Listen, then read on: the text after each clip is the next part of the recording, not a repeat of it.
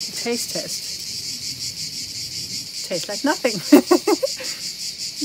I guess it's water too. Wow, you can really taste the difference of this one has a lot more like a chemical flavour.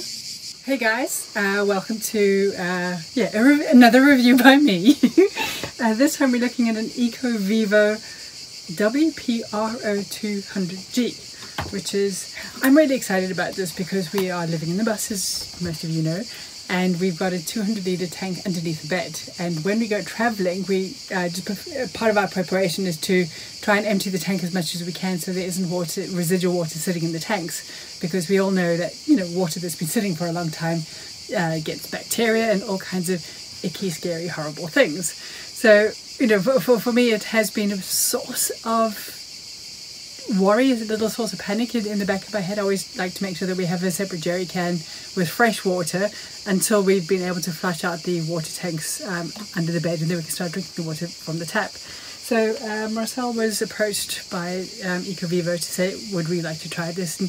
And him being the most amazing husband said, yes, I know my wife will like it. So it's basically, this is a water tank. It's a 2 litre tank.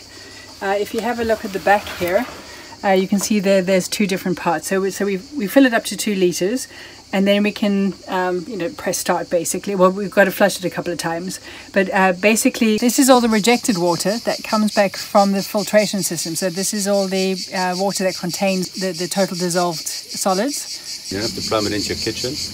Put it outside like we have done here. It uses minimal amount of power. And it's nice to know that the water that's coming out is really good. They got a really cool term called TDS, that is the total dissolved solids, and it's measured in milligrams per litre. So let's see how pure. 23. Wow. It's very clever. It's not too loud.